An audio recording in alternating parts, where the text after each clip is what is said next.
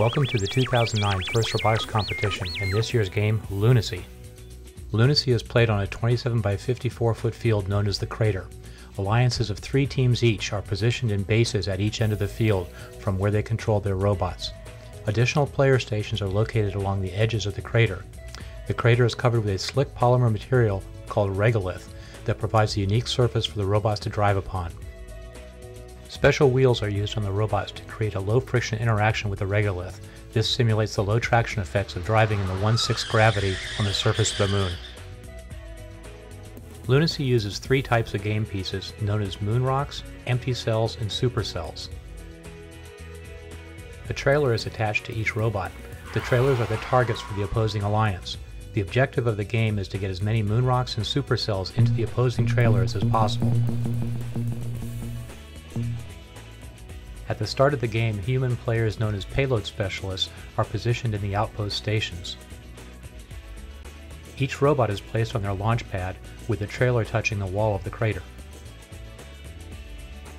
Robots are able to start the game with up to 7 moon rocks in their possession. During the autonomous period, players in the corner fueling stations and the outposts attempt to launch moon rocks into moving trailers. Each robot starts in a launch pad in front of an opposing player. As robots start to move away, the other alliance may try to block the robot's progress to make them easy targets. Or, robots may use their cameras to track the vision targets on top of each trailer. This allows them to track and score in the opponent's trailers. At the end of the autonomous period, human pilots step forward to take the controls. During the tele-operated period of the game, pilots guide the robots as they attempt to launch moon rocks into the trailers of the opposing alliance. Meanwhile, human payload specialists will also attempt to score moon rocks into passing trailers. Robots can also recycle game pieces back to the payload specialists. With a low-friction playing surface, robots will slide easily and high-speed collisions will be common. Bumpers are necessary to prevent damage. The outpost payload specialists can also deliver special empty cells to their robots. The robots then deliver these empty cells to their fueling stations.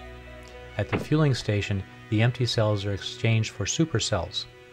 During the last 20 seconds of the match, humans or robots can score bonus points by getting supercells into opposing trailers.